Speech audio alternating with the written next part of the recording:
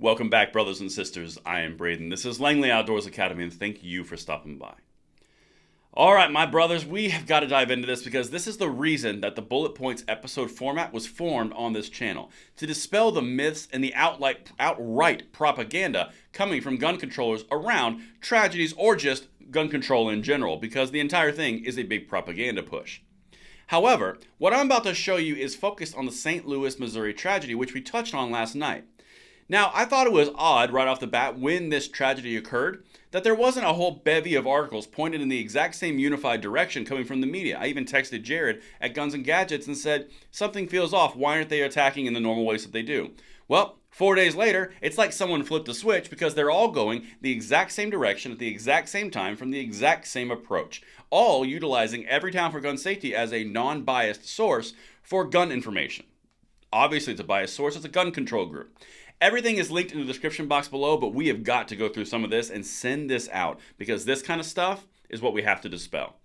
I'm going to say a quick word from our sponsor, Established Titles, and then we're going to get into this, and I cannot wait to hear what you guys think in the comments below. The Established Title Packs give you 1 square foot of dedicated land in an estate in Edelston, Scotland, along with a certified crest like you see right here. This is based on a historic Scottish custom which will allow landowners to become lords or ladies, and if you act now, you can be in the LOA little plot so we can have our own little fiefdom. This is a fun and novel way to preserve the woodlands of Scotland. They work with global charities, One Tree Planted and Trees for Our Future, to support global reforestation efforts. You could officially change your name to Lord or Lady and get it on your plane tickets and also on your credit cards. This makes a great last-minute gift, and they have couple packs which you can get adjoining plots of land together. In order to give the ultimate conversation piece for that special someone, Established Titles is running a massive sale right now. Plus, if you use the code Langley, you get an additional 10% off. Go to establishedtitles.com/Langley to support the channel now.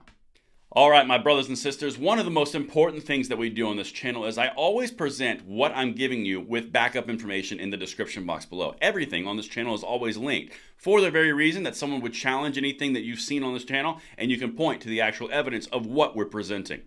That's incredibly important, but what I'm about to show you right here from ABC, a mainline media source, is outright saying things like this. Check this out. A look at Missouri's gun laws in wake of St. Louis school shooting. Missouri does not require a background check to buy or own a gun.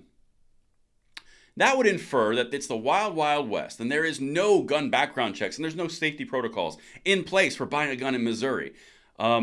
Except if you consider the federal NICS background check system, which hits every single gun purchase from a business to an entity or to an individual, you're getting a background check by not a state level, a federal level, the FBI. Every single one of them. In fact, a main point of contention in a lot of videos we do on this channel is they're changing the rules about how long you have to keep those from the ATF. Gun stores now have to keep them forever, and when they close down, they send all those records to the ATF. It's interesting how they would applaud that on one end, and on the other end, they say there's no background checks in Missouri. It's all a manipulation, and that's why we do on this channel. All right, let's get in, because you'd think that's where it would stop, but it's not. A shooting at a St. Louis, Missouri high school on Monday left 2 dead and 7 others injured has put a new focus on gun laws in the state. From the mainstream media. Now, keep in mind, they also are not going to mention that the reason that this entire attack was slowed down was because of the hardening of schools. They aren't going to mention the fact that the SROs acted quickly and saved as many students as they could. They aren't going to mention on the fact that police brought firearms and engaged the threat very quickly based off of the reports by the SROs and the hardening of schools. None of that they're going to mention. They're just going to go after the fact that guns are easily accessible and there's no background checks in Missouri, which is patently false. But let's keep going. The suspect, 19, who graduated from the high school, was armed with an AR-15 style rifle and more than 600 rounds of ammunition, authorities said. Now, keep in mind again, they're not mentioning the fact that the family of this individual called the police, and the police came and they took the firearm from that individual because he was a mental patient, literally adjudicated into a mental facility, and then it goes away. So that's red flag law procedure. May not have been an actual form, but that's what happened.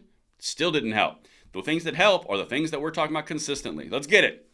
This individual's family had removed the weapon used in the St. Louis school shooting from their home, but the suspect managed to gain access to the weapon again, authorities said on Wednesday. So the red flag laws, or the red flag law actions, did not work. At the end of the day, the red flag laws are a violation of due process across the board. It's only a matter of time before they get struck down because they are that egregious.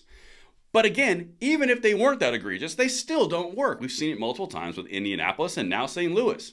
Let's keep going, because this is where they're actually passing Everytown for gun safety expectations on as the norm. This is important to understand what they're doing here. Check this out. What are Missouri's gun laws? Missouri has some of the weakest gun laws in the country, according to the nonprofit anti-gun violence organization, Everytown for Gun Safety. They could just say anti-gun organization. They don't need to say anti-gun violence organization.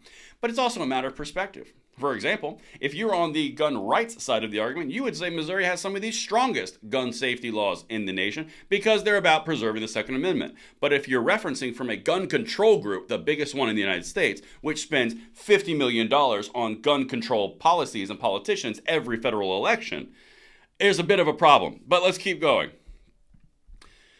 Missouri does not require a background check to buy or own a gun, according to Everytown. Does that sound like something that's actually based in reality, or does that sound like a manipulation? Missouri may not do a state-level background check because the federal government already does it. It's called the FBI NICS background check system.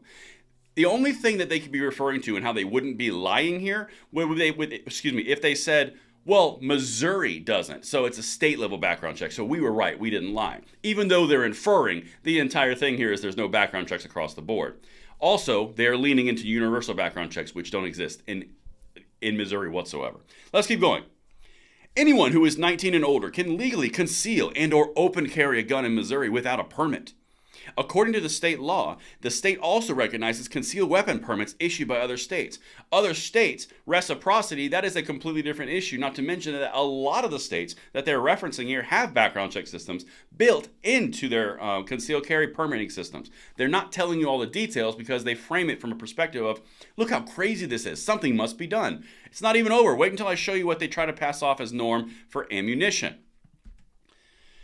But Missouri doesn't require a license to sell or buy ammunition, nor does it require sellers to maintain a record of who bought ammunition, according to Giffords Law Center to Prevent Gun Violence. Wow, all their sources for this article, all the main gun control agencies in the United States.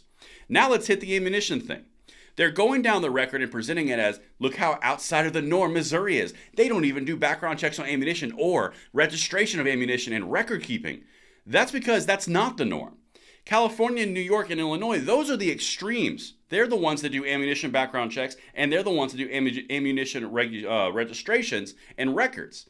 They are the extreme, but they're passing it off as that's the norm. It's not. Let's keep going. Proponents of gun control say ammunition deserves stricter restrictions limiting the frequency and severity of mass situations. In contrast, gun rights advocates argue that ammunition restrictions violate Second Amendment protections and unnecessarily duplicate the regulations in place for guns, experts say. That's because it does create another level of gun control. That's the whole point. In states like New York or California, what they're advocating here for Everytown for gun safety is, well, we have federal background checks, and then we have state background checks, and then we have ammunition background checks, all of these different things, and they still occur. That's kind of the elephant in the room. But they're trying to present all of these extreme cases from Everytown for Gun Safety, for Giffords.org, as the norm in states across the nation, and it's simply not. I'm putting this article as highly propagandistic, and I hope you do the exact same. Let me know what you guys think in the comments field below, and I will see you on the next one. I'm Braden. See you later.